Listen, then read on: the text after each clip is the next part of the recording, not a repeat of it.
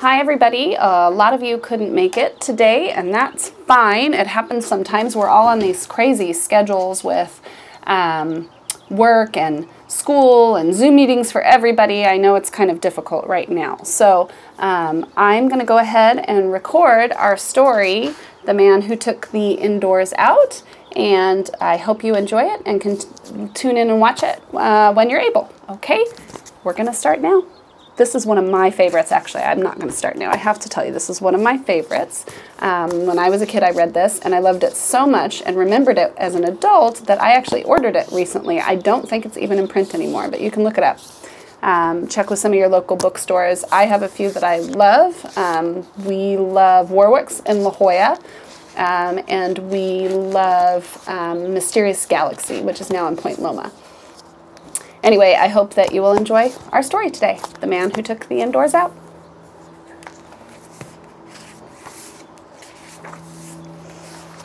Can you see? There was an old man who was named Bellwood Bouse. He loved all the things in his very large house. At the start of each day, with a duster and broom, he carefully cleaned every well-furnished room. In his white wicker rocker, outdoors in the air, Bellwood said to himself, "Now it does not seem fair while I sit out here in the clear morning light. My wonderful things are inside and shut tight. It does not seem good and it does not seem kind, but I have an astounding idea in my mind." The sofa, the footstools, the tables and chairs, the lamps and the pictures, the pillows and pairs, the drawers with their dresser, the mirrors and drapes, an upright piano, a bunch of wax grapes, the bed and the quilt and the clocks one by one bounced out of the house in the warm noonday sun. The cups and the platters, the spoons and the bowls, a cookie jar filled up with cinnamon rolls, the ladles and pots and the kettle for tea, a sink and a stove that had set themselves free. The broom and the duster, all this and much more, came leaping and tumbling out through the door. The old man exclaimed, "What a jubilant day! We will have a parade! Bellwood Bouse shows the way!" A preposterous sort of procession began. Some things went skipping and other things ran through the forest and fields all that fine afternoon while the upright piano was playing a tune. They marched to the village, and when they were there, they danced in a circle around the town square. The folk came to watch in a curious crowd. They giggled and chuckled. They laughed long and loud. "3 cheers for old Bouse," someone said with a shout, "the man who has taken the indoors out." On and on went the indoors, with Bouse in the lead, but early that evening those things gathered speed.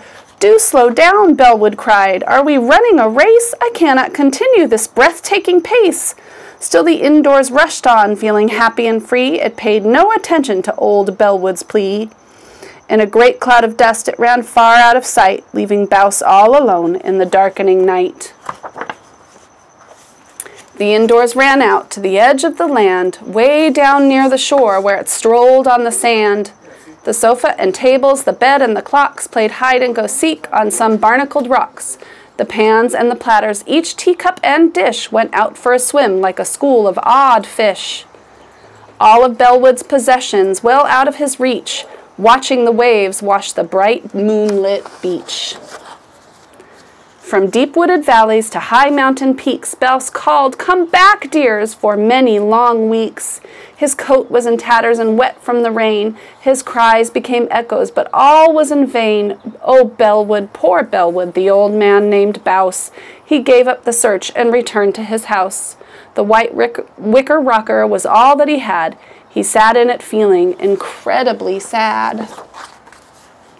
A year passed, and Bouse, in the blackest of glooms, walked up and down through his dark, empty rooms. He climbed to the top of his uppermost tower to watch at the window for hour after hour.